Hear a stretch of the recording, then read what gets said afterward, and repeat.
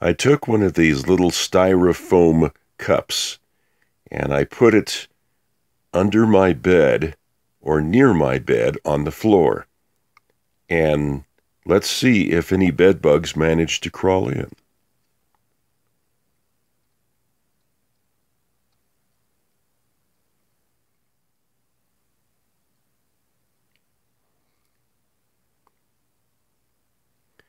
Let me breathe some carbon dioxide into this here in a second here.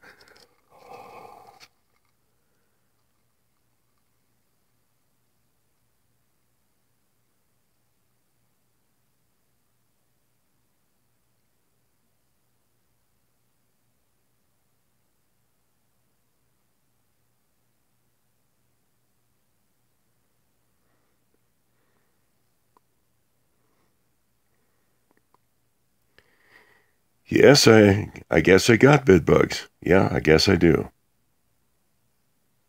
Now, why did they crawl in there like that? Well, I didn't use any bait or anything like that, but when the bed bugs came for the night to get into my bed, they thought that this was a bed leg, and so they climbed up the Dixie cup and fell in.